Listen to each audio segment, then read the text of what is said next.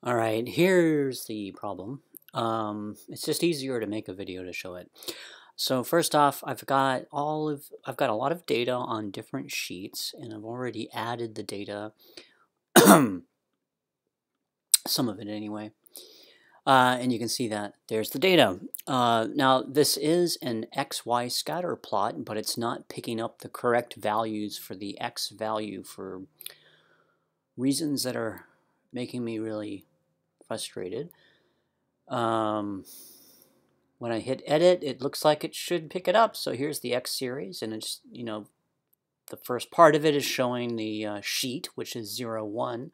Then it just shows the specific cells, and it even prints out the numbers. These are the numbers that should be up over here, and it even shows that here. So I don't get it. I used to be able to do it on the older versions of Excel, but the newer ones, I don't know how to do it. Anyway, so I'll just put it out there. Maybe someone can show me, or maybe it'll never happen, or maybe I'll switch to Apple.